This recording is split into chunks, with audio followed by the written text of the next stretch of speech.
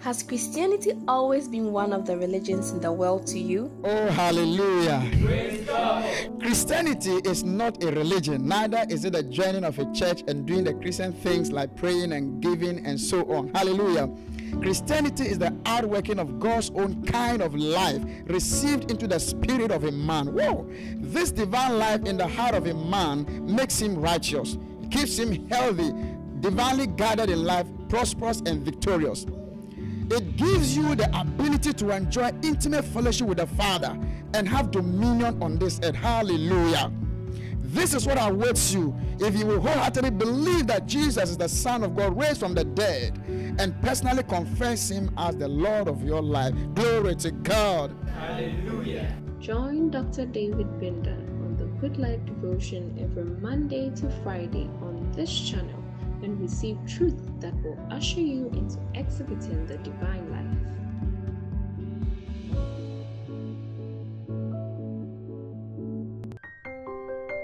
Kindly note that you can enjoy the Good Life Devotion on these other platforms at their stated times. Do choose the most convenient one for you or switch to another in case of a broadcast challenge with your usual platform. By all means, don't miss the Good Life Devotion any day. Now, welcome to today's episode with Dr. David Bindan. Wow. Praise the Lord. A very good morning, afternoon, evening, or whatever time you are watching me right now in whichever country. I bring to you greetings from the womb of God, the bosom of our Lord Jesus Christ, and the Holy Ghost. You know, Jesus came to do much more than the world has known. Jesus came to bring us into the fellowship, the community of the God kind. So in 1 Corinthians 1:9, it says that God is faithful, by whom you were called to the fellowship of His Son. If you haven't known Christianity as an indwelling, a union with God, you are missing out on so much.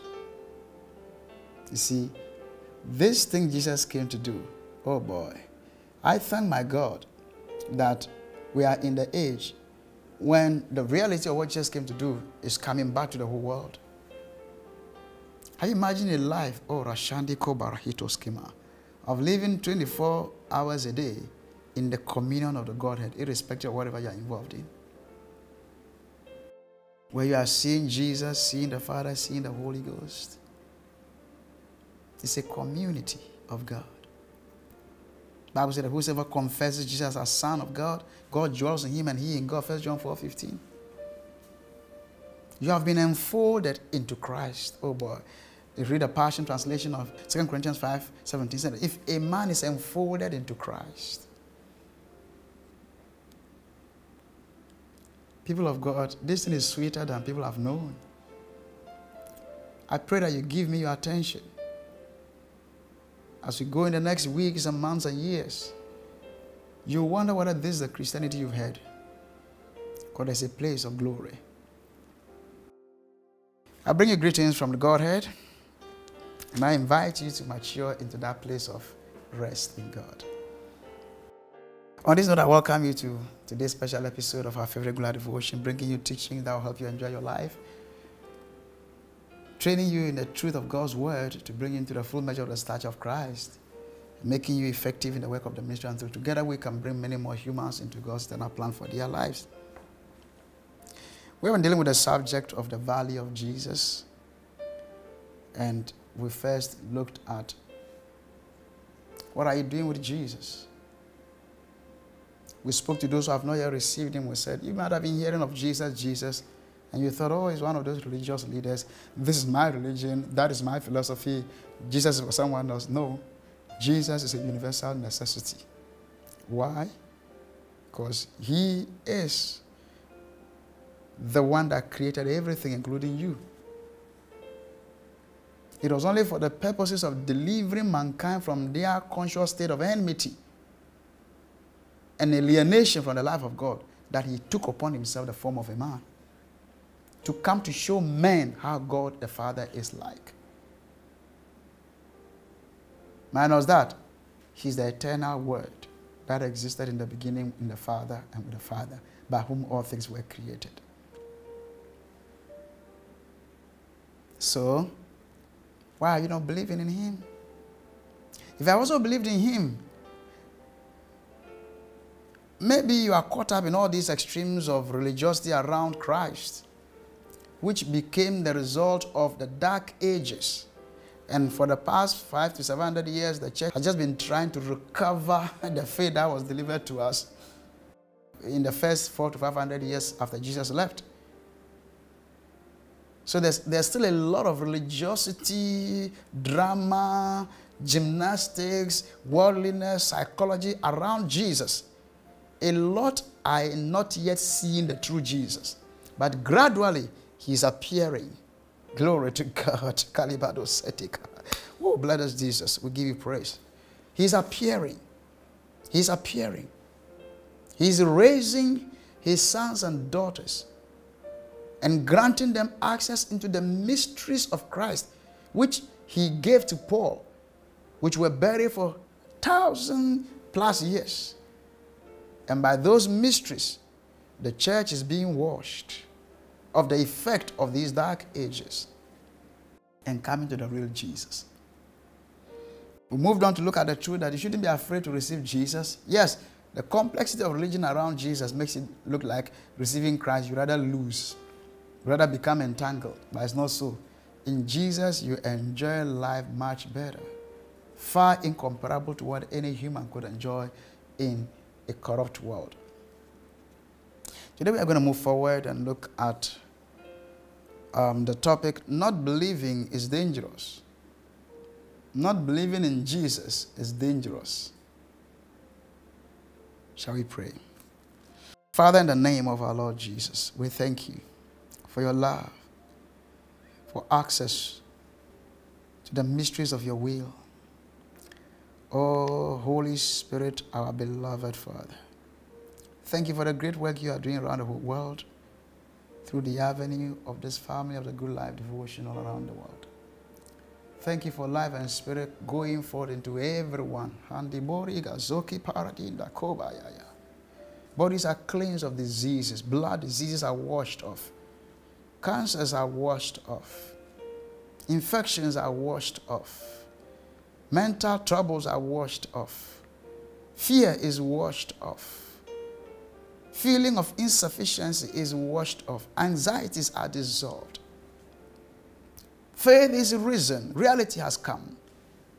Oh, glory to Jesus forever. Even as a fellowship with your word this time. Hallelujah. Wow. If you don't believe in Jesus, it is dangerous for you. Mark 16:16 says that. I'll just take it from 15. Mark 16:15. The Gospel according to Saint Mark. The 15th verse of the 16th chapter. We're going to read into the 16th verse. It says that.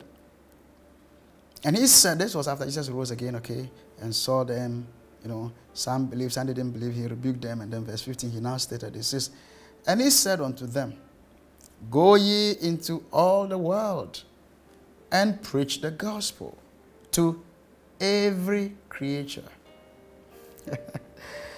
Many think that the gospel is only supposed to be preached to humans. Do you see? The gospel transcends humans. Creation is waiting to hear the gospel. They are waiting to be liberated into the glorious liberty of the sons of God. So we haven't even done half of the work yet. We are still dealing with humans. But these humans are supposed to know God and work in so much of his manifestation from spirit, soul, and body that creation gets redemption. Remember, the Bible says in Colossians, when Jesus came, he came so that in him all creation in heaven and earth will be brought together. In fact, in Ephesians 1, if you read from verse 9, he says he has made known to us the mystery of his will according to his pleasure that he has purposed in himself. Verse 10, he stated that in the dispensation of the fullness of time, he will gather together all things in one. That's Jesus. So creation has not been left out in the work that Jesus did. Many don't know yet, but we'll come into those dimensions. Oh boy. Thank you, Father, forever. Glory to God. Hallelujah.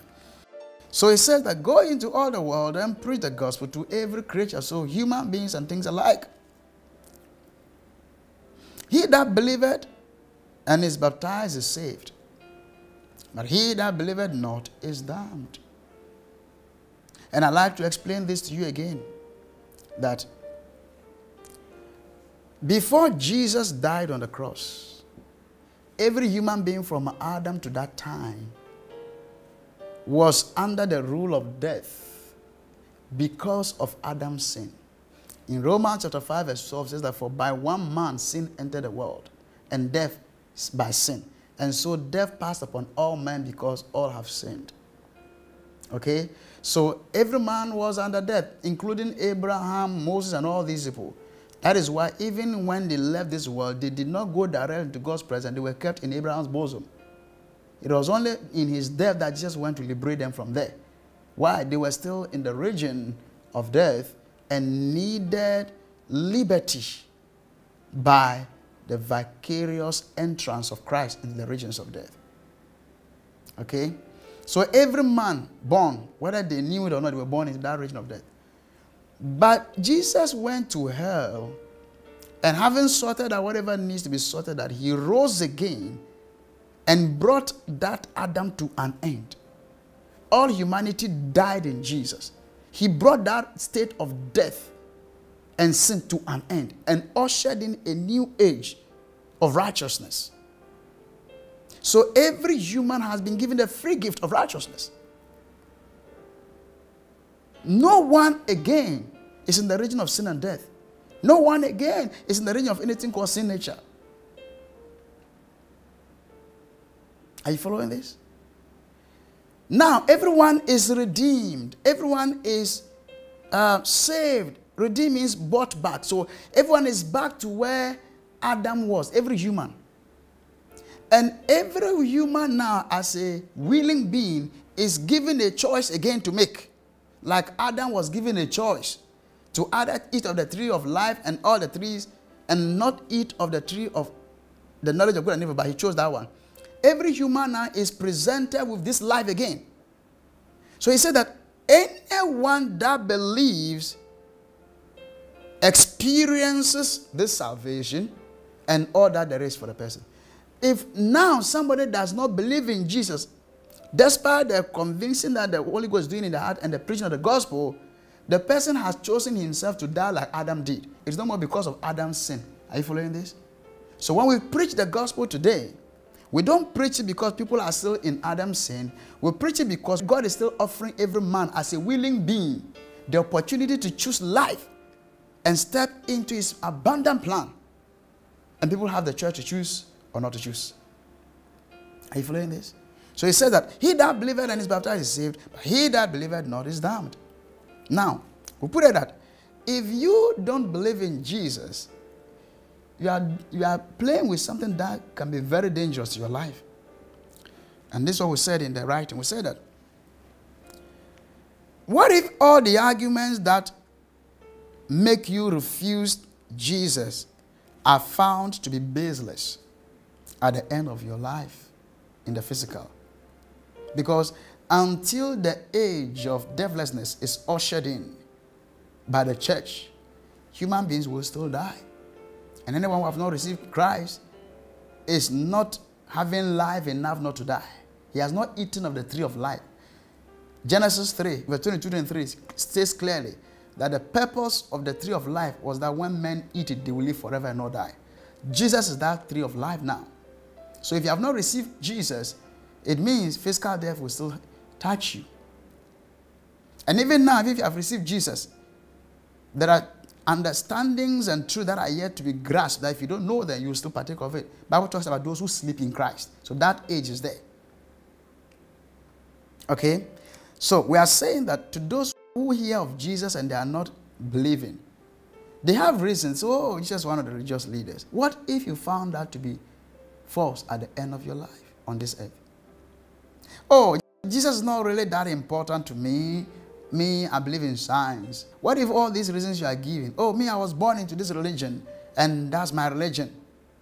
Okay, what if all these reasons you are giving, you found them to be baseless at the end of life? What are you going to do? We'll put it at that. What if you find them to be baseless? And the truth is that you will surely find that all these reasons are baseless. We said here that sometimes people, out of frustration, make statements like, I don't care what is after death.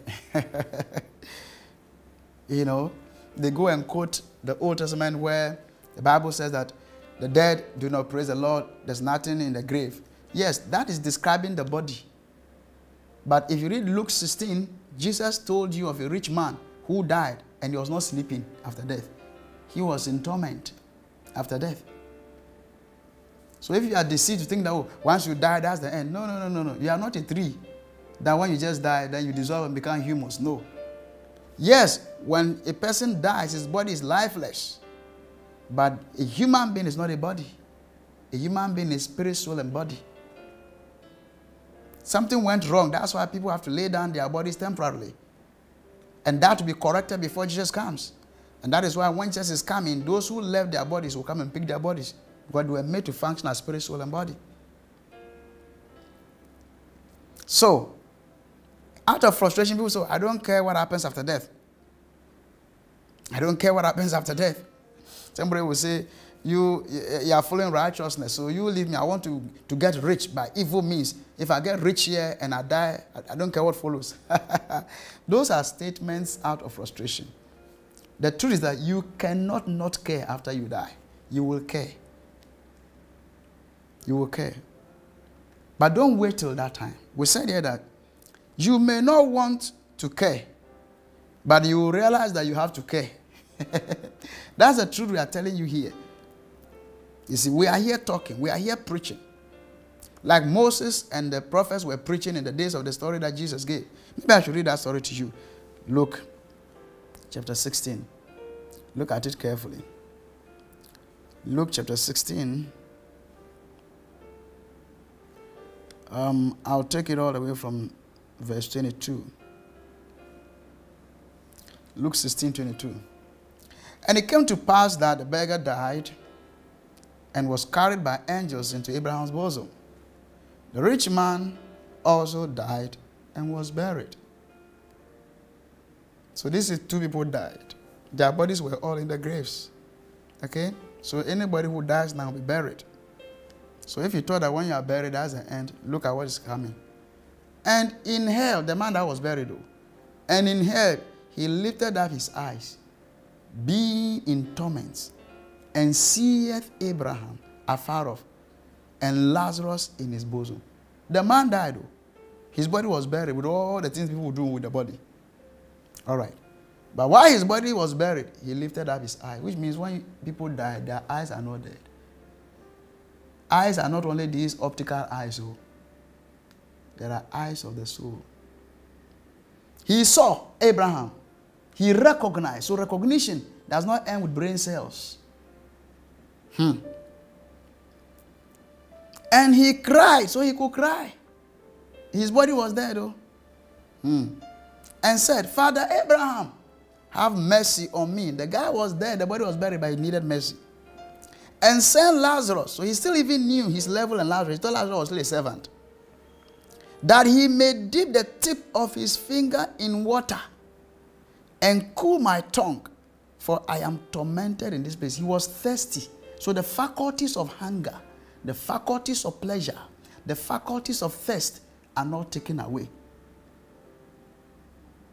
So yes, the body doesn't know hunger in the grave. The body doesn't know pleasure. It can't hear music. It can't see anybody. But make no mistakes. The spirit and its extension, which is the soul, are intact, even when the body is buried. These are the components that will return to fill the body for the resurrection in the last days.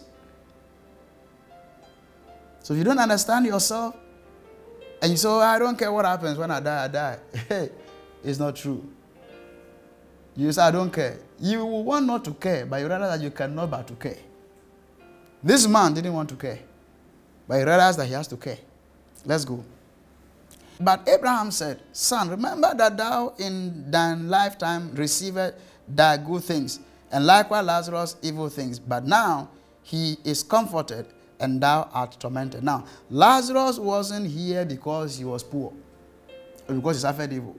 Lazarus was here because he heard the preachers. Are you following this? So you can't make a doctrine here and say, those who are rich will go to hell. Those who are rich will be destroyed. You are deceiving yourself. Abraham, look, in whose bosom is it? Just compare the thing. How come Lazarus didn't have a bosom? He has to go to Abraham's bosom. Abraham wasn't poor. He was loaded with gold, silver, and servants. No doubt he had a bosom. Lazarus also believed in the same God. But I don't know which principles he was using. So he was poor. He wasn't supposed to be begging at the feet of an unrighteous man. The Bible said that the wicked shall bow at the gate of righteous, not the righteous begging at the gate of the wicked. So the Son of God isn't supposed to be begging the world for money. No. It's the other way around. Okay, let's go. And besides all this, between us and you, there is a great gulf fixed, so that they which will pass from hence to you cannot, neither can they pass to us that would come from thence.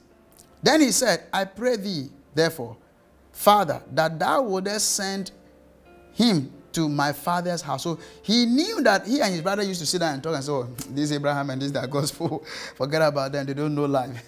How can you be serious with God like that? Let's get money here and chill and forget. When we die, there's nothing. So he's been having that discussion with his brothers, and then he died. Then he woke up and said, hey, I thought I wouldn't care, but now I have to care.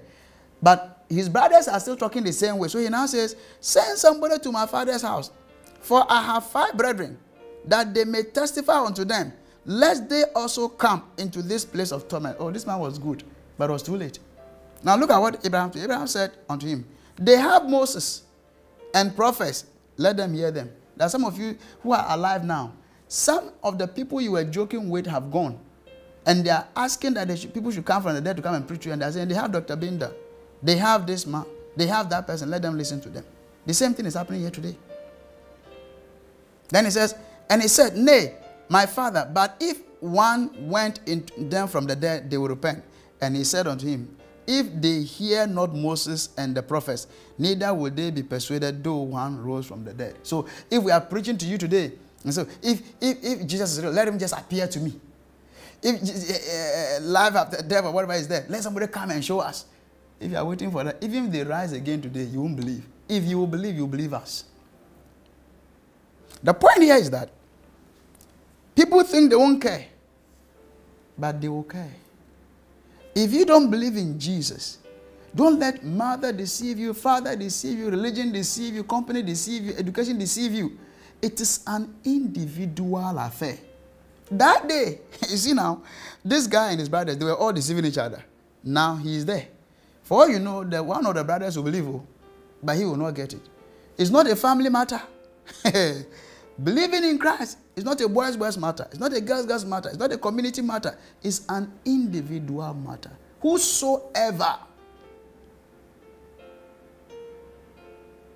So you may be in a group and they are talking. Don't be deceived. Some people, they will come and talk to you in a group and say, oh, don't believe. And they will believe secretly. The Lord is talking to somebody.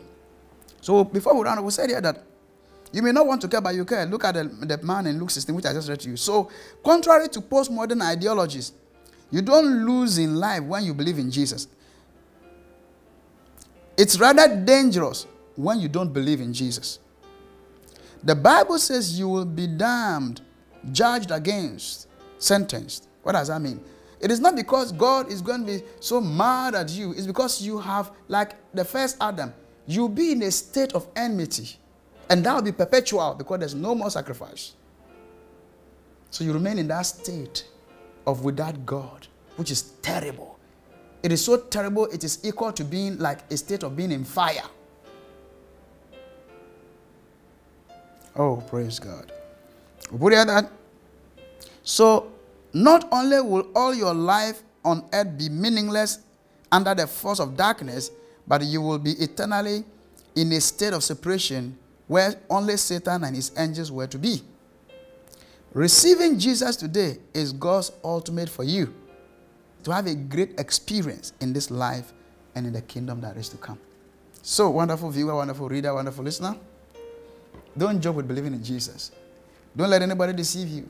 If you don't believe in Jesus now, nothing may seem to be the issue, but it is dangerous to take such a stand. If you have heard our voice this week, harden not your heart. This is your time. I offer you the opportunity to receive Jesus Christ, the Son of God, into your heart, so that you can be awakened into this life He gives you and become a son, a daughter of God. If you want this to happen in your life, say this after me.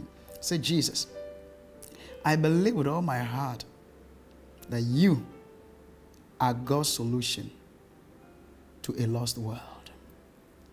Jesus, I believe you came and you reconciled the whole world to the Father. You also made life available.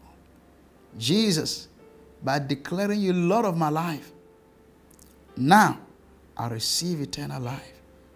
I've become a son of God. Oh, hallelujah. If that is all your heart, you are born again, you are a son of God. All you need to do is look for a Bible teaching and practicing church, get planted there, remain in that fellowship and keep growing in the truth of God's word until Jesus comes. I'm sure we're going to come your way again in our next episode as we take a look at the subject matter of the value of Jesus in your life from another light. Till then, life is good. Enjoy it. If you just got born again today and would like to fellowship with us, call our numbers displayed and connect with any of our New Creatures Fellowship branches nearest to you.